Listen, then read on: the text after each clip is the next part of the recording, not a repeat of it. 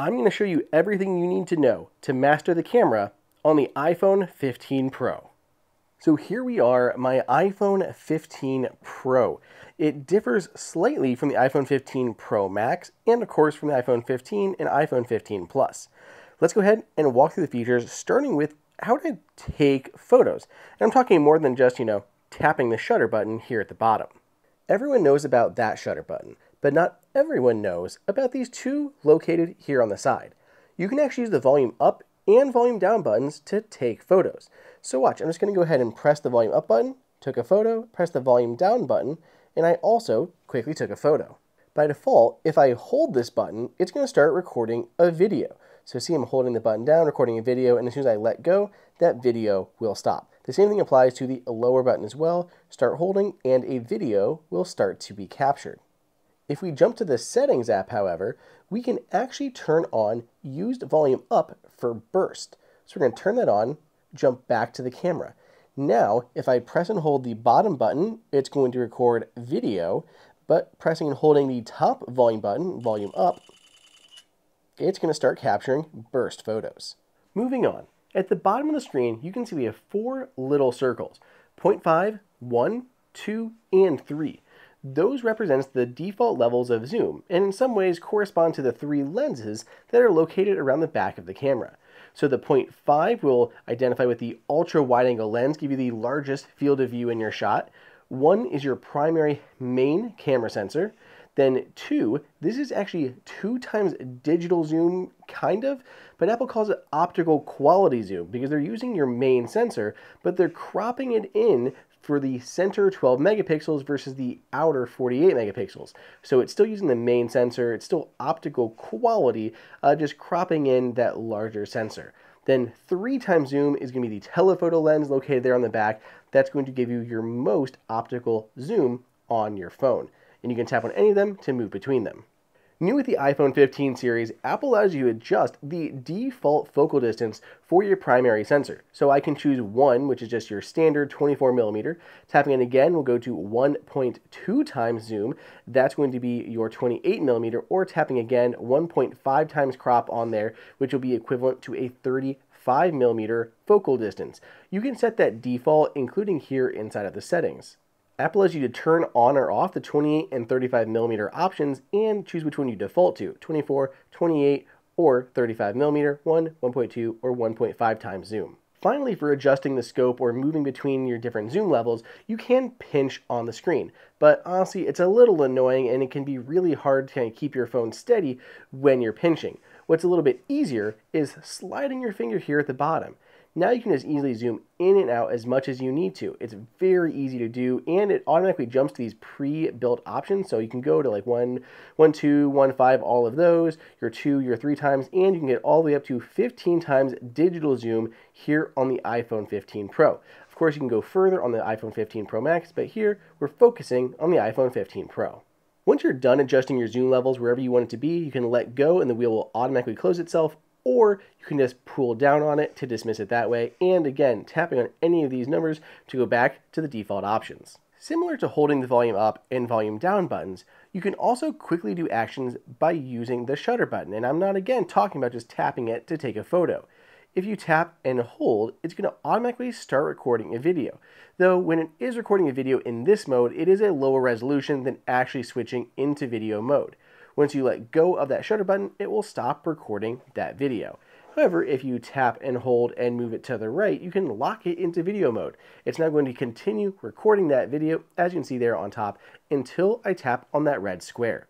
While you're in video mode, here using QuickTake or in the actual video mode, you're going to notice that white circle on that bottom right-hand corner. You can tap that at any time, and it just took a still frame shot of your video. So you're recording something, you want to get a photo of that particular moment, tap on that circle, and you're going to get a video and a photo of what you recorded.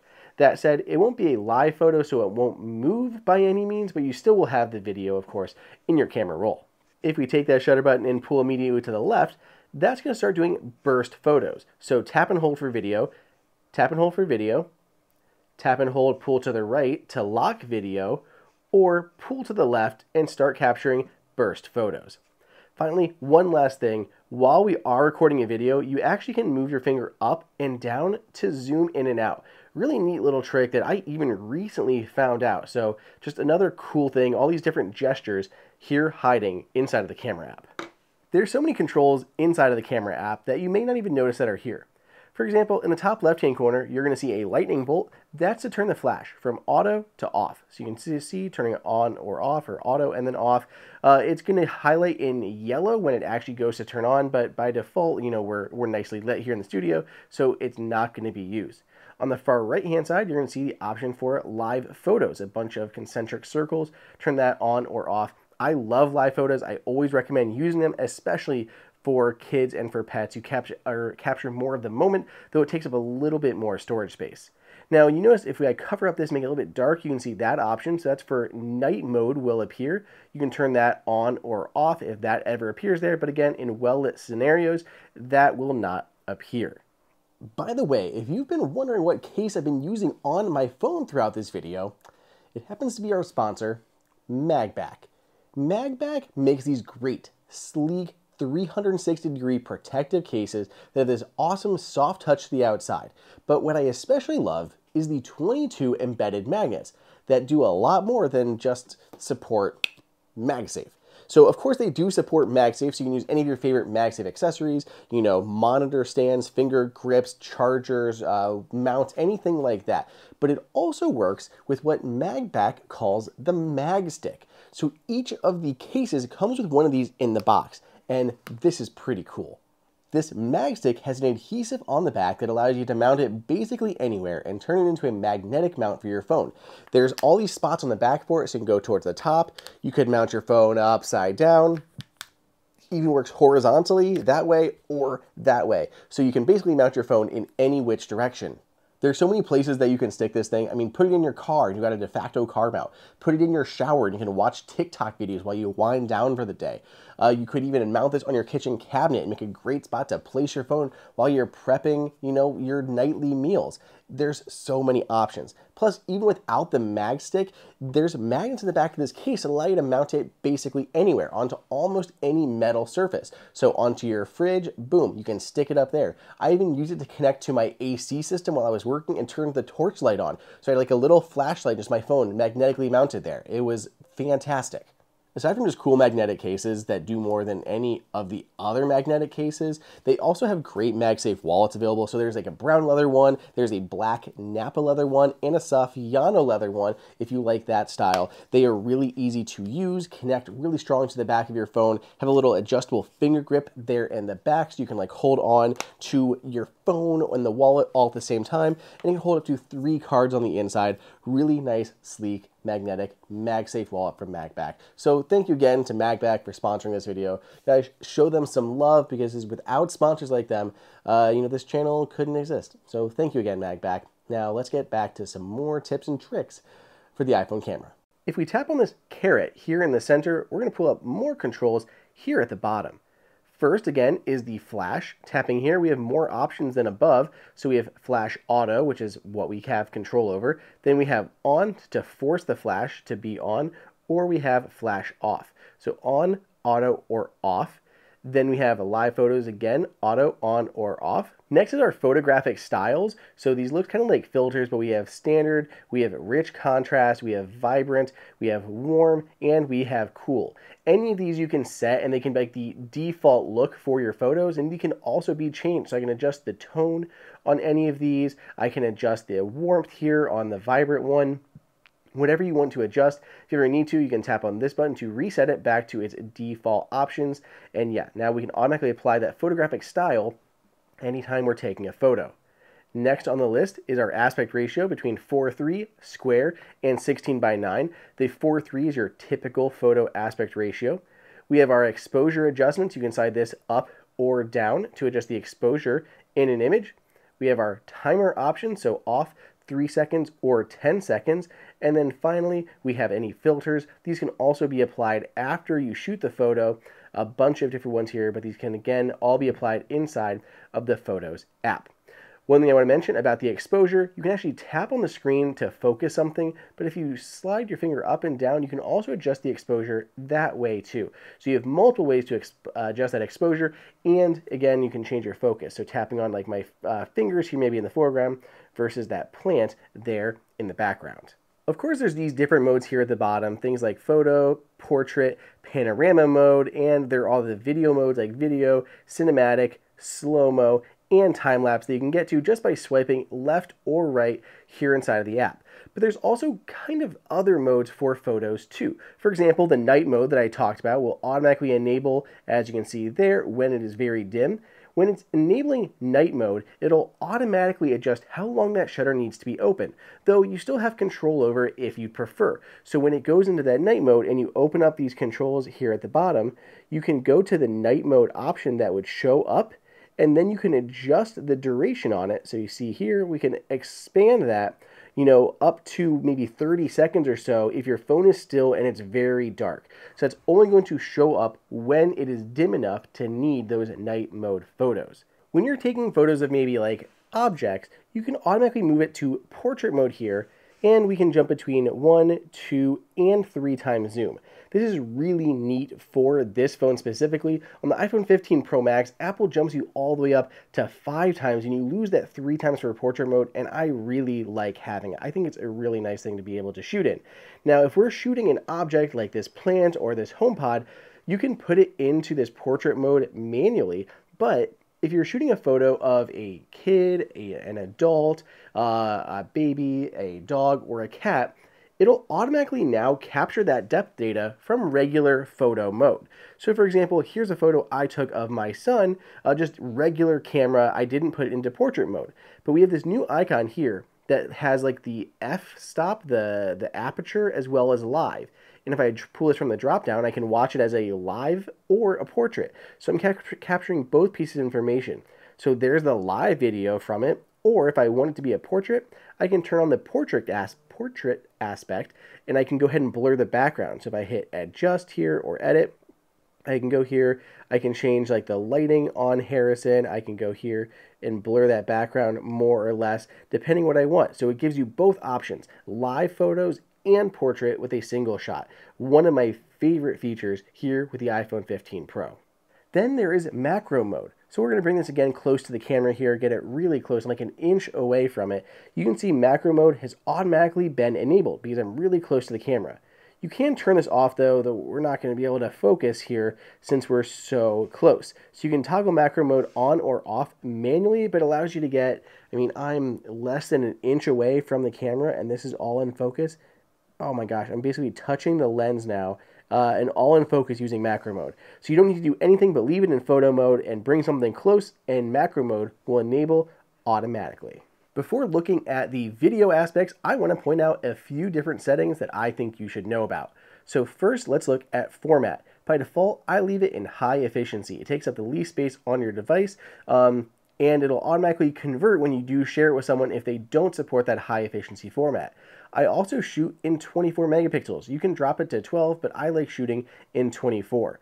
Finally, you can turn on Pro RAW and resolution control. So if we turn this on, and again, it gives you different options here, basically the full HIF max up to 48 megapixels, Pro RAW at 12, or Pro RAW max at up to 48. I do like shooting in HIF at 48, but if we go back to the camera application, you can see we have a new option here in the top right hand corner where I can choose between HIF RAW and turn that on or off. So basically I can turn it on in settings, then toggle it per photo here inside of the camera app. Back in settings, a couple other things to note.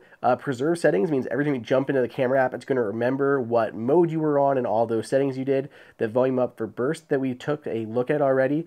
We have the grid and level turned off. Those are independent controls. So I like having the level on to keep sure that photo is level. It's going to automatically appear on the screen. You can see it there. And once I do kind of lock it in as level, it'll go and turn yellow for me and then disappear out of frame. So I like having the level on, but the grid is also helpful. You can mirror that front camera and view outside the frame, which kind of shows what's going on here at the bottom when you are looking at something through the lens.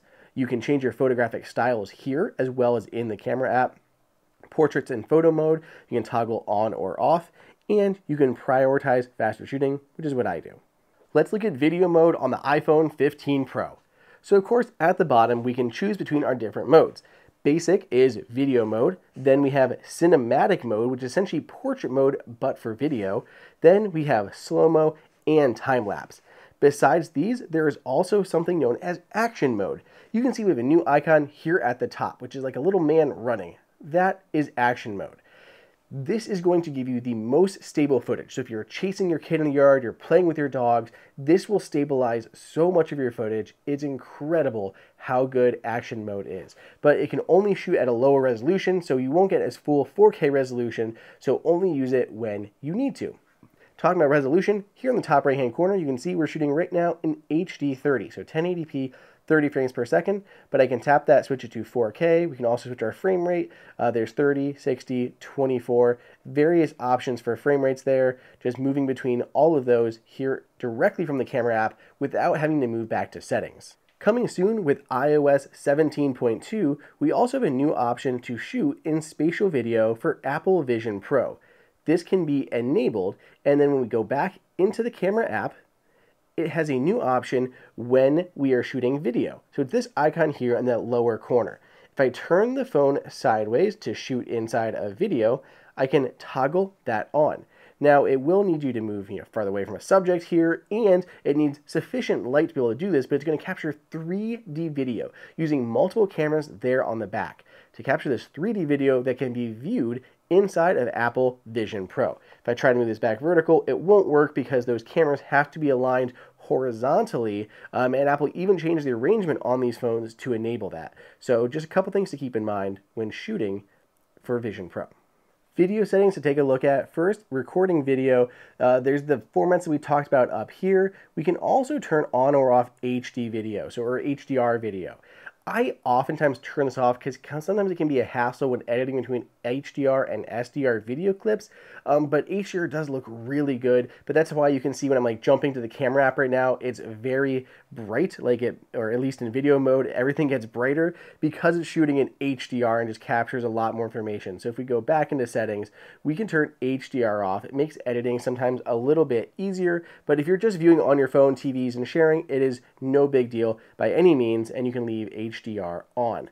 Otherwise, we have auto FPS, locking cameras, all these things. Not much else that I would recommend changing. Those are just the main ones that I would take a look at. There also is, under recording video, we can turn on, not recording video, but under formats, you can turn Apple ProRes on for this, which is similar to Apple ProRAW. So turn on ProRes, go back into the video app, and there will be an option to turn ProRes on or off up here, and action mode has moved to that right-hand side. So you can turn that on when you need to and turn it back off. Really quick, just touching on cinematic mode. Like I said, it's basically portrait mode, but for videos. So if I have something here in the foreground and I put something like this HomePod here in the background, I can change what's in focus. So right now it's the HomePod, and then I can move up here to the plant. And as you record, you can do that, so I can kind of pan the shot in. This comes in, now this is in focus, and as it goes away, pulls back up here to the plant. And once I'm done recording and I go here into the Photos app, you can adjust everything about this clip. So I can tap on Edit, I can change where it is in focus, and those little dots kind of change where focus is. At any point, I can adjust it myself, so I can move it back up here to the plant. You can change how much background blur there is, just again, like with portrait mode, more blur, less blur, change the object tracking, all of that. Cinematic mode, very cool, here on the iPhone 15 Pro. One last thing to mention about the iPhone 15 Pro and its camera is the action button. You can actually program the action button to automatically launch the camera wherever you are. Now, if we go into settings, you can see we have a bunch of different options for the action button, but on the camera here, you can choose to jump directly into photo mode, selfie mode, video mode, portrait mode, or portrait selfie. So whatever you take the most of can be directly tied to that action button. So if we go ahead and put it onto maybe portrait, or how about we go over to selfie, just like that. Now if I press the action button and hold, hey look, there's my camera setup. There you go. Quickly, easily jump into your different camera modes using the action button on the iPhone 15 Pro.